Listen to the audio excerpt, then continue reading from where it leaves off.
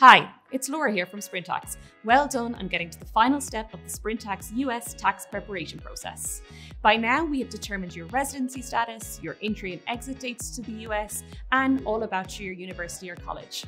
So, in this video, I'm going to show you exactly how to e-file your federal tax return with Sprintax. So, let's take a look. When you complete our federal and state tax preparation questionnaire, you will arrive at the review section of Sprintax. Here, you may have the opportunity to e-file your federal tax return depending on your personal circumstances. So what is e-filing? Well, in short, you may not need to download, print and mail a physical copy of your tax return to the US tax office. Instead, you could be eligible to file your federal tax return through Sprintax without ever having to leave the comfort of your home.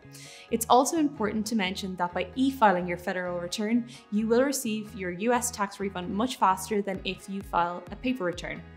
In order to electronically file your federal taxes, you must complete the e-file authentication section.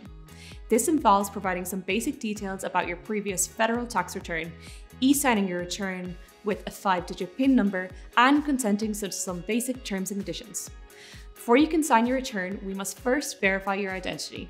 To do so, we'll ask you to provide information from your previous year federal tax return. If you filed a federal tax return last year, you can either provide your pre-order adjusted gross income or your self-selected 5-digit PIN. Your adjusted gross income can be found on line 35 of your Form 1040-NR. Please ensure the information you provide here is correct. If you did not file a tax return for tax year 2023, please enter 0 as your pre-year adjusted gross income. If you filed an amended tax return for tax year 2023, please provide the adjusted gross income listed on the return you filed originally. The next step is e-file authentication. You'll be required to select any 5-digit number to electronically sign your tax return. Ensure you keep a record of this PIN in a safe place. You'll need to acknowledge that this PIN is your signature and that you are now authorizing transmission.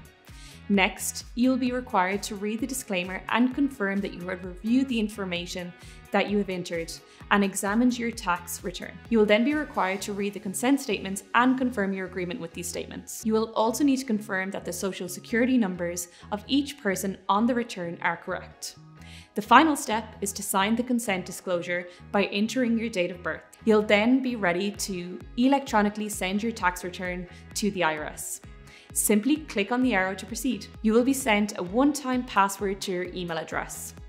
Please enter this to proceed with successfully e-filing your federal tax return. It's important to know that e-filing only applies for your federal tax return. If you're not eligible for e-filing or would prefer to file your tax return by mail, you can download a copy of your completed tax return from Sprintax. What's more, if you're required to file a state return, you must download, print, and sign your state tax documents and mail them to the local tax office. And that's it. It's that simple. You have now completed the steps of the Sprintax US tax preparation process. Well done. Finally, if you have any outstanding questions about e-filing your federal tax return, the Sprintax live chat team are available to support 24/7. Check back into Sprintax University for more tips and tricks on filing your US federal and state tax return.